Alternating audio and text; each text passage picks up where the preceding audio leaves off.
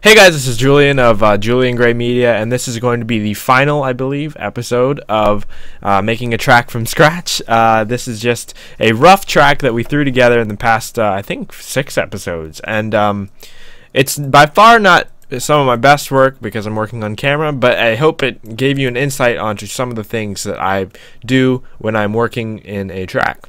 So, let's just give this a listen and see if we can tweak anything that really stands out to us in this final episode. So here we go. First thing, I don't like that pulse there. I'm going to go fully subtractive on this, not add anything.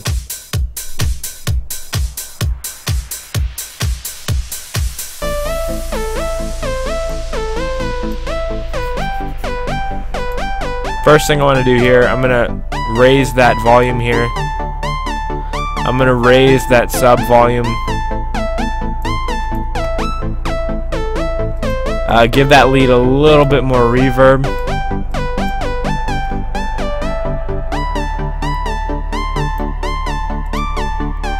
A little bit more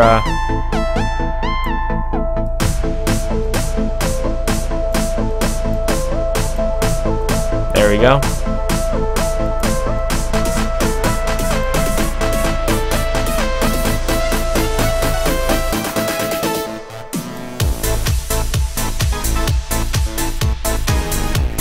So I think I'm going to slide this note to here, and then I'm going to delete that sliding bass. I'm not feeling it. And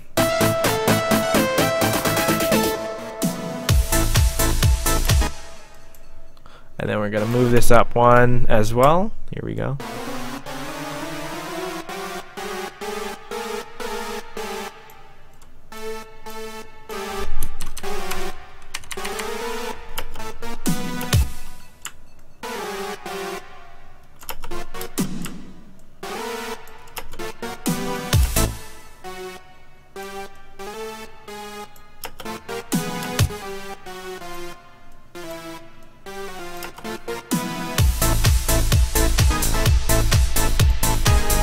I'm going to give that some volume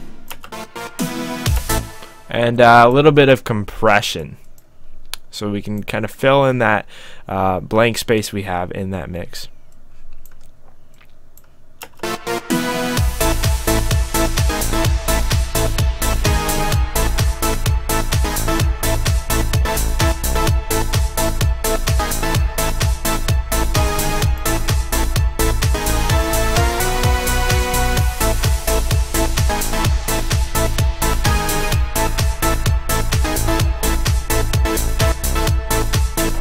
Cool. I just adjusted that pluck volume a tad down. I'm going to now compress that saw a second time, but this time we're going to assign it to the side chain so it kind of pumps like we discussed in the other video. You can actually click on the link in the upper that side and it will explain the drums and compressing your bass.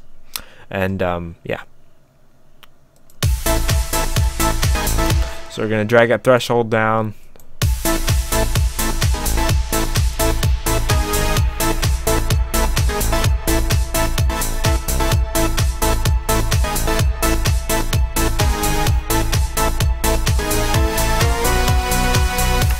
So as you notice, we're clipping a bit. I'm just going to lower the volume of everything just a tad.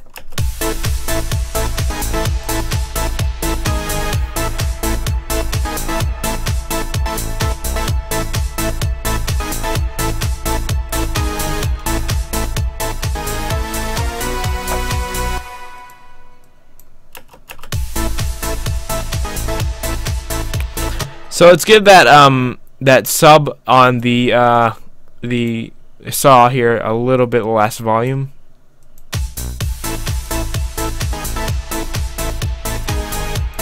And that plucky sound that goes underneath a lot less volume. And let's combine the two of those. Name that saw and let's color that red to correspond with the other two. And let's grab the, oh, I didn't color that last time. let's grab that side chain and that compressor, and let's actually throw it on the combination bus here. Just make sure that compressor, that side chaining, is always behind another compressor. If you put this compressor behind that, it will compress the side chain, which is makes the side chain completely useless. So because if you think about it, the side chain is ducking it on purpose, and a compressor intentionally removes peaks and valleys. So here we are. If we combine those two like this, I'm going to lower that threshold a little bit, and let's play it.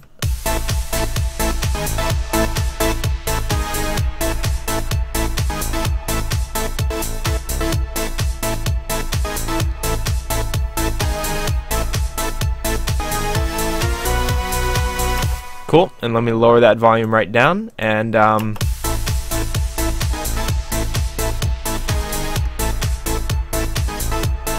sounding pretty good. Lowered it a little bit more.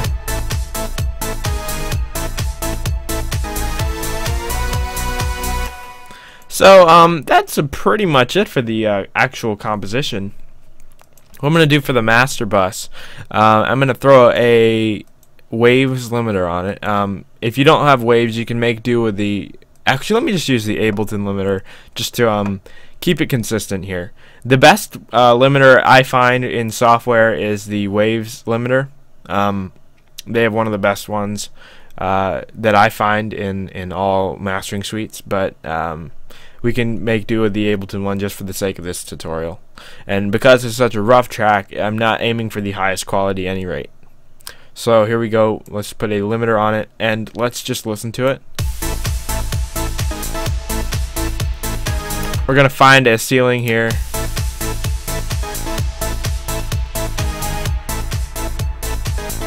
To where it's not really like crushing, but it's not like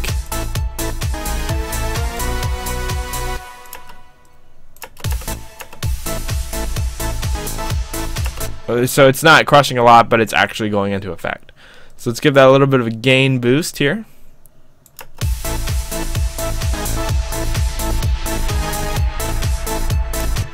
Oops, let's turn that ceiling up.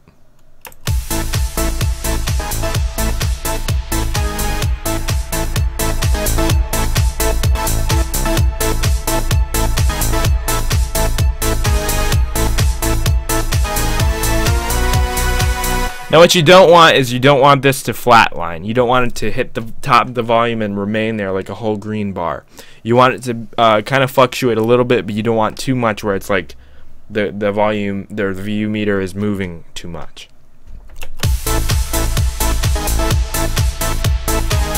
In this case, I think it's a little bit too high. So let's turn it down and dial it back to around 350.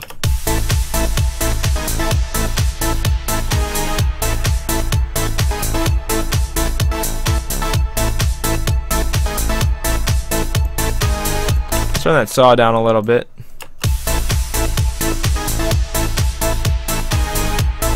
And the bass. Give that kick a little bit of boost. Bass a little bit of boost. Saw down a little bit. And again, this is not to be the best mix that I've ever done. It's just to give you an idea of what I do when I'm creating a track, or what you should think about when you're designing your track. So what I'm doing now is just listening back to everything, and I'm comparing the volume levels of each. The most important thing you can do when mixing is to adjust your gain. Your track gain is more important than applying 1,000 effects to your tracks, and any real pro mix engineer will tell you that, because when you start applying too many effects, you lose the sound quality, and you sacrifice quality for what you think is helping the track, but it's not. So what you really need to focus on when you're mixing is the actual mix, which is the volumes. A little bit of EQ and a little bit of compression can always help, but the main thing you want to focus on is the mix. So here we are. turn the drums up a little bit. Let me actually turn on my speakers here.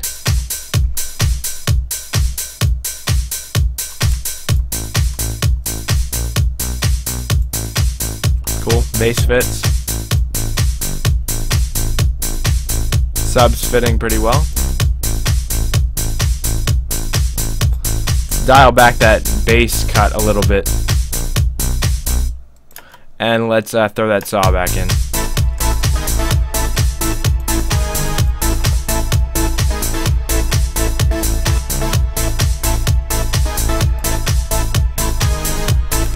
And let's dial back that reverb just a tad actually, and put a little bit of high and low cut.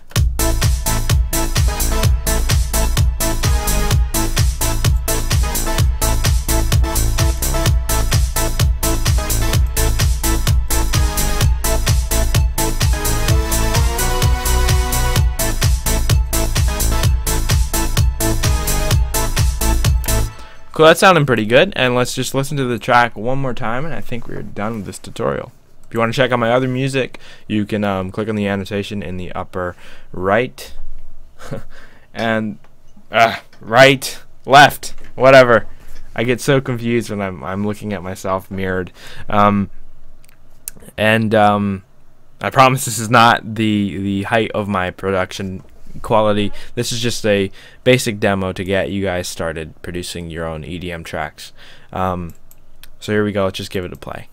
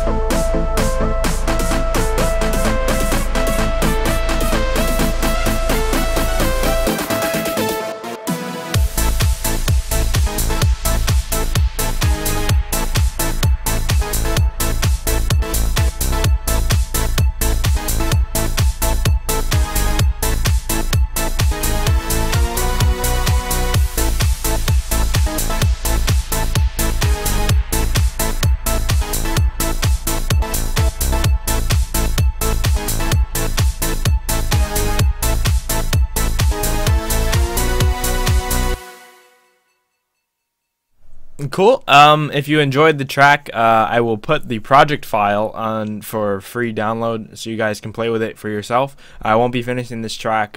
This is just an idea and concept track for you guys. So if you guys want to finish it, shoot me what you got in YouTube or SoundCloud or whatever on any of my social media. You can check out all those links on juliangraymusic.com. And yeah, I will put this track for free download, I believe, within the next day or so. And you guys can download the track and have a field day with it and finish it. This is just the rough version, very, very rough version of track, and I want to see what you guys can do with it. So thank you for watching this video. If you enjoyed it, as always, click that like button. If you disliked it, dislike it, and let me know what you thought of it in the comments below. If you want to see something, or if you want to ask me any questions, you hit me up in the comments. And subscribe if you want to see more videos like this, or if you're interested in any sort of media art, because I cover it all. So I will talk to you guys next time. Thanks for watching, and this is Julian of Julian Gray Media. Goodbye.